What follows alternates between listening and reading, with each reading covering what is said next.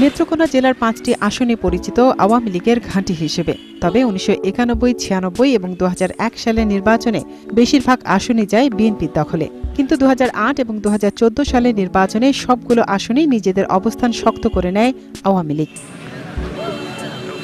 নেতারা বলছেন সবশেষ ২০১৬ সালে দলীয় সম্মেলন হয় বড় এই দলটির, তবে এখনো কোনো কমিটি ঘোষণা হয়নি। নেতারা আরও বলছেন কমিটি না হলেও দলে কোনো অভ্যন্তরীণ কোন্দল নেই, তবে আসন্ন নির্বাচনে মনোনয়ন পেতে নেতাকর্মীদের মধ্যে প্রতিযোগিতা আছে। ৫টি আসনে একাধিক মনোনয়ন প্রত্যাশী,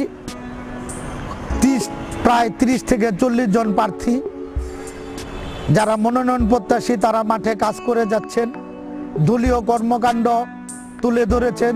আওয়ামী লীগের দলের মধ্যে কোনো ধরনের কোন্দল নেই, কিন্তু ব্যাপক প্রতিযোগিতা আছে, যেহেতু প্রার্থীরা মাঠে কাজ করছে, নৌকার পক্ষে ভোট চাচ্ছে। এদিকে ২০০৮ সালের আগ পর্যন্ত দাপটে থাকা বড় দল বিএনপির নেতাকর্মীরাও পিছিয়ে নেই নির্বাচনী লড়াইয়ে। সবগুলো আসনেই কমপক্ষে ২৫ জন প্রার্থী মনোনয়ন পাওয়ার প্রতিযোগিতায় নেমেছেন, গুছিয়ে নিয়েছেন দলের সাংগঠনিক কার্যক্রম।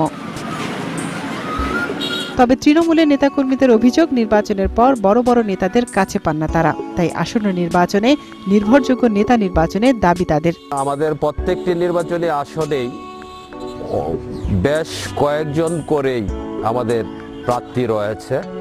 আমাদের প্রার্থীদের মধ্যে সমন্বয় রয়েছে, ঐক্যবদ্ধ রয়েছে। আমাদের জাতীয়তাবাদী দলের প্রার্থীরা সকল প্রতিনিয়ত সাধারণ মানুষের সাথে গণসংযোগ এবং সভা সমাবেশ এবং বিভিন্ন সামাজিক অনুষ্ঠানের মাধ্যমে তাদের কর্মকাণ্ড চালিয়ে যাচ্ছেন। নিরপেক্ষ সরকারের আন্ডারে যদি নির্বাচন হয় ৫টি আসনে বিএনপি বিপুল ভোটে বিজয়ী হবে।